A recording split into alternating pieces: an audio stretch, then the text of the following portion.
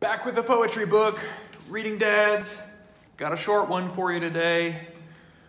It's an impromptu on Charles II by John Wilmot, the Earl of Rochester. Don't know who that is. But on this day, in 1660, Parliament met to restore Charles II to the throne of England, Scotland, and Ireland. He became known as the Merry Monarch because of his enjoyment of the arts, wine, and women.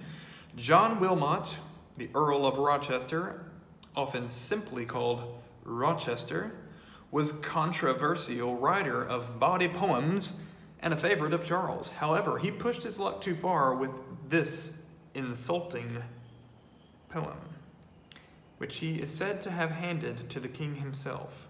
Charles was furious, and Rochester was banished from his court.